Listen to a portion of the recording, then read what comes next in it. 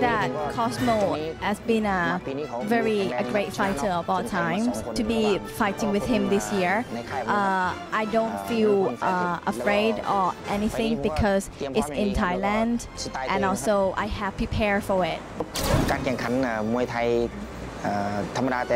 This year has been more, to me, I think it's more international and more global because especially it's going to be on the 5th of December, which is the Thai King's birthday. I think if I win this year for the champion, people would know me a lot better, and maybe some of the United States will invite me to go fight there. If you want to see the best fighters in Muay Thai like YODSANKLAI, Marco Pique, and Cosmo Alexander, tune in to the 2010 King's Cup Tournament on pay-per-view December 5th on DirecTV and on demand. Champions of Champions Elite presents 2010 King's Cup Super 8 Tournament.